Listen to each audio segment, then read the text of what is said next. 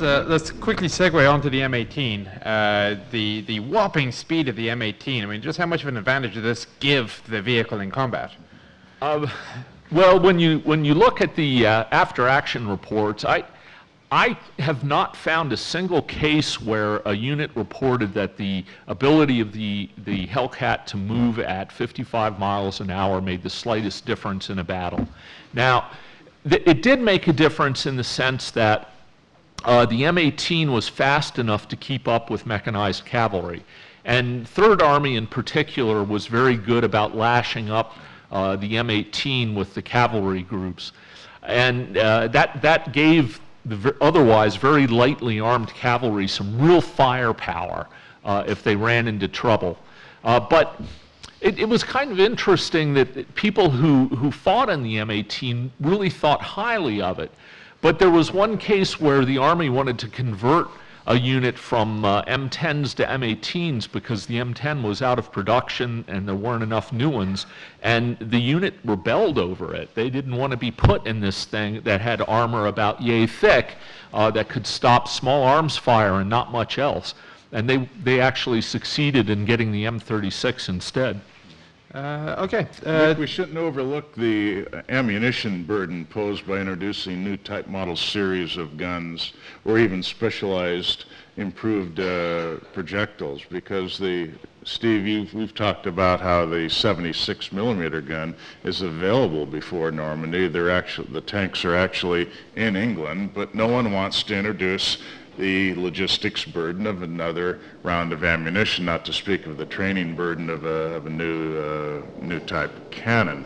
So the burden of supplying an additional type of ammunition to what you're already struggling with in Army-size operations has to be considered when you think about the decisions of how fast you want to introduce a new type cannon. And there's an interesting detail there too, and you wargamers will appreciate that, and that's that when we talk about 76 millimeter and 3-inch with the U.S. Army, just to show the complication, that's two different ammunition feeds. The projectiles are the same. The U.S. 76 millimeter gun that's in the M18, that's in the Shermans, the various 76 millimeter guns in the Shermans, that uses one family of ammunition. The 3-inch gun that's used on the M10 has virtually the same projectile, different propellant casing. Therefore, when you're supplying the ammunition into the field, even though it's really just one caliber, they call it 3-inch and 76 millimeter to distinguish the two, but you have two different feeds of ammunition because of that. And that just complicates things even further. Okay, we're going to change gears here. I just got a rather innovative question from Jason about unusual methods of transporting tanks. Where are you? They came up with all sorts of stuff. In fact, they came up with an airdrop vehicle without a parachute. The Russians were very, very big into airborne forces. They came up with a way of delivering troops in a pod with wheels on it. You carry it underneath the TB-3 bomber, you'd fly it over the ground, and you drop it, and it'd go bloop, bloop, bloop, bloop, bloop. So needless to say, and there was also going to be a water version. It was going to drop in the water and bloop, bloop, bloop, and float. Well, needless to say, this is a really, really stupid idea. And they built one, dropped it in the water because they thought the water would be soft. And they dropped it into the water and just disintegrated. So they dropped that idea.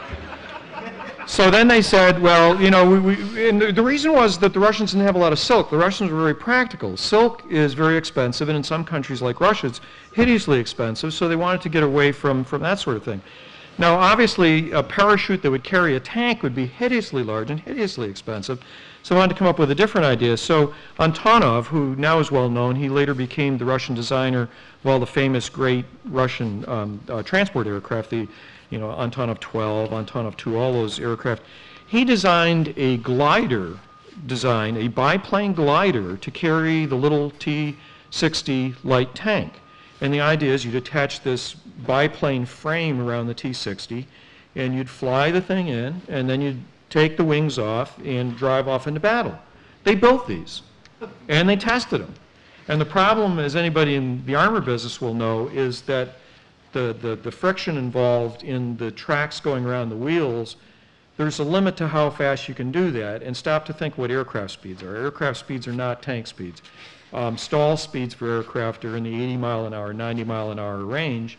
And so when you try to take it off, you've got a problem because the bomber aircraft that's towing it, the glider tug, can't get fast enough because it's got this big heavy weight. And it's not really the weight, it's the friction of the tracks. So they had problems getting it up in the air. And then, of course, when it lands, there's a problem because the tracks can't move around fast enough when it comes down at 70 or 80 miles an hour. So that idea is dropped. But the Russians are not the only ones to try that. The Japanese actually have a program, although it never actually reaches the stage where they actually build it. The real solution, and David can talk about this, is rather than rely on the tracks, if you stick the whole vehicle in a glider, and it's not only the British, the Germans do it also, you stick a light tank inside the fuselage of a glider. And that becomes practical, and there's many examples of that during World War II. So the problem with the flying tanks is, flying tanks are great if they're inside, but if they're on the outside with the tracks out there, well, I mean, bad idea. that was great to get it there, but how did Tetrarch, Harry Hopkins, and Locust actually do? Useless, absolutely useless. What is the point of landing on a battlefield swarming with panthers, tigers, and Lord alone knows what else, in a 7-ton tank with a 40mm gun? I've talked to the guys that did it, and I tell you what, I wouldn't go up in an aeroplane if I didn't have to come here with an engine fitted to it. Never mind one that had to be towed up into the sky with a 7-ton tank inside. No, absolutely pointless. The only effect was to put the tanks onto the battlefield in a place where they were not expected, which frightened the life out of the Germans and caused them to start looking over their shoulders. If they knew what was there, they wouldn't have worried. But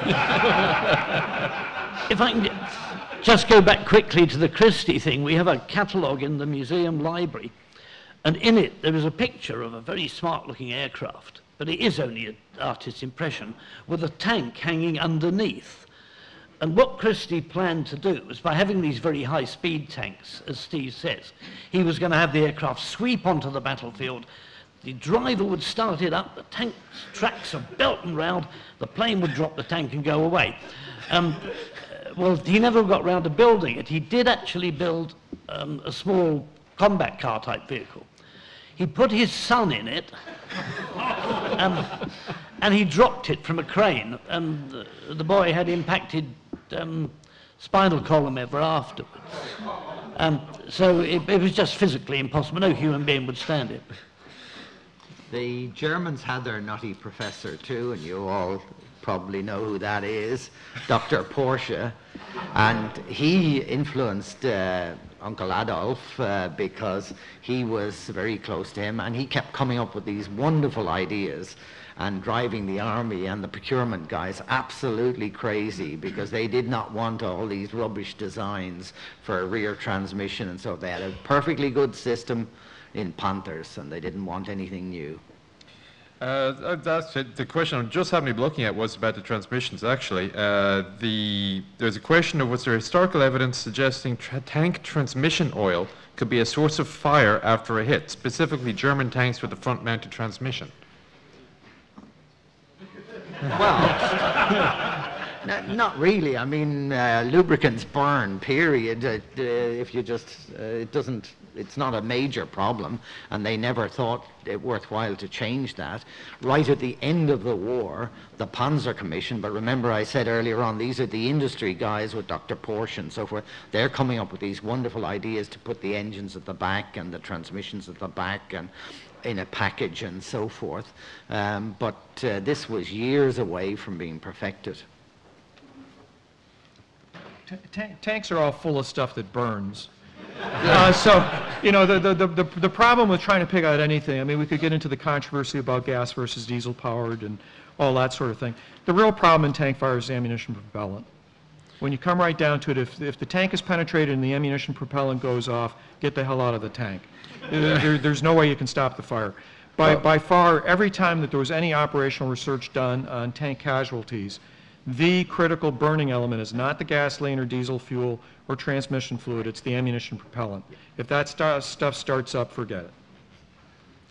Well, why not get into the diesel petrol argument then? I mean, if the Russians went diesel, the Marines went diesel, everybody else went petrol. Why? Well, the only Totally different reasons, because there's not an additional fire hazard, because tanks can burn from all kinds of reasons, and when you find burned out tanks on a battlefield, you have no idea what started it, but it ends up looking a big mess. the American Marine Corps took the diesel tank because at the International Tank Conference of late 41, it found that only the Russians were taking the diesel tanks. The American Army decided it didn't want diesel overseas. The M10 was an exception, again, because of a different supply chain requirement that they wanted to avoid.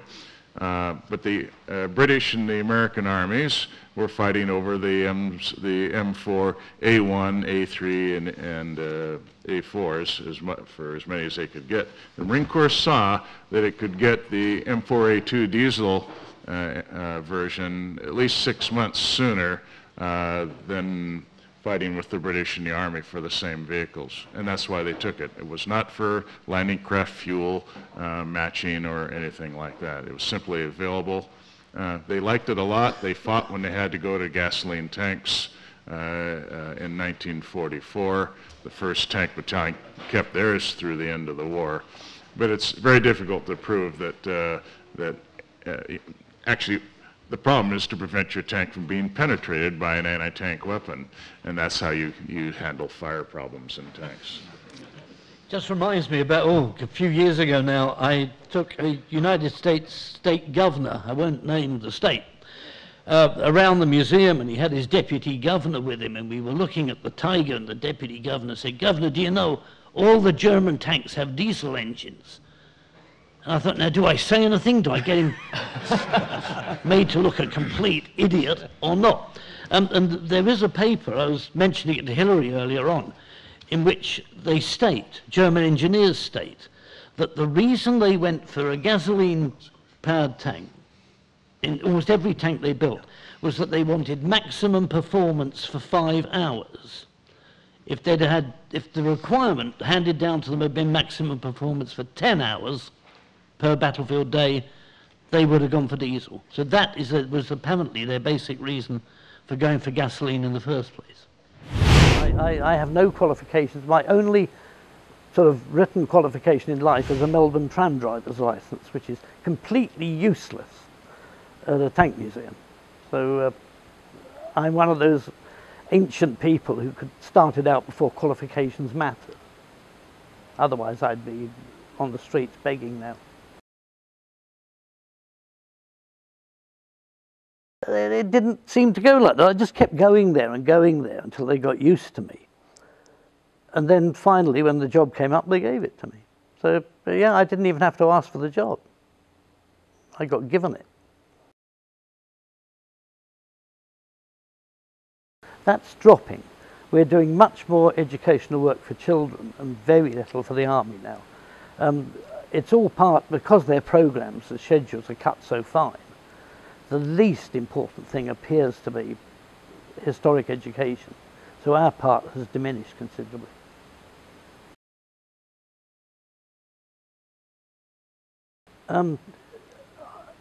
That's difficult, and I'll tell you why. We're very good on First World War. Nobody can touch us. We've got the best collection of First World War tanks any place. And also, I would say, between the wars, which is a very formative period for British armour.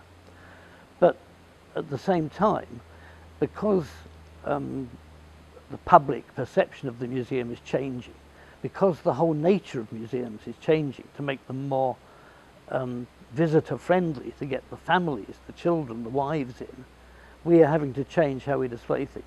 And that's going to mean, I think, fewer vehicles actually on display and more in the reserve collection. And I think that's the way it'll go everywhere.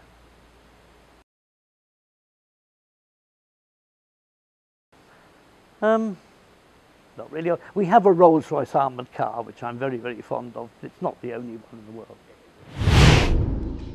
Right, we'll move on then, sticking with the Panther. Great reputation, by all the facts and figures, it should have been an absolutely dominating weapon, but in practice it didn't necessarily have the best combat performance. Why? I think the answer is there's nothing that one can question about the Panther. At the particular time, it was as good as you could get. But you have to remember the German army was effectively defeated by 1944 when they were fielding the Panthers. So the vast majority of the crews were young kids that had never driven a vehicle.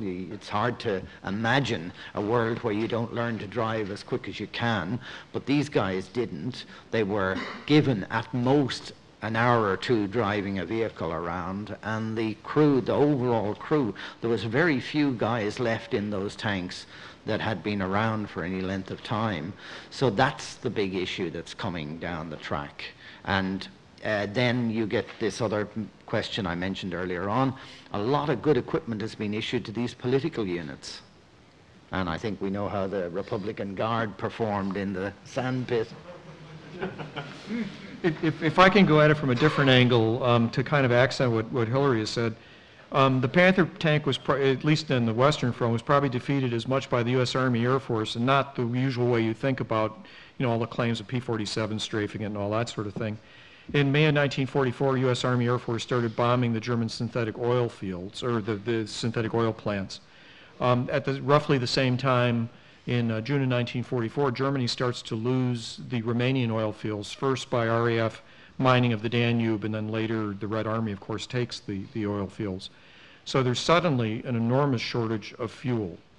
Now, the immediate impact in the personnel issue is that you are starting with young kids who don't know how to drive, and suddenly you have no fuel to teach them how to drive. This might seem a trivial issue to Americans, where we're used to going down to the pump, but in World War II, fuel supply is a very, very big issue, especially in Germany.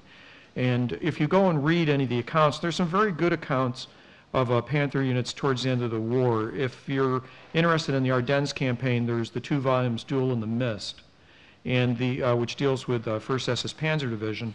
There's an excellent chapter in that towards the end talking about training the Panther crews in the months preceding the Ardennes campaign. And you can see how they have no training. They go into the Ardennes campaign. There's small numbers of crews that have survived since Normandy, but very, very small numbers. And all these young kids who are coming in, they have months and months to train, but they simply can't train. They don't have the ammunition and they don't have the fuel. And after you read that, you can appreciate the difficulties.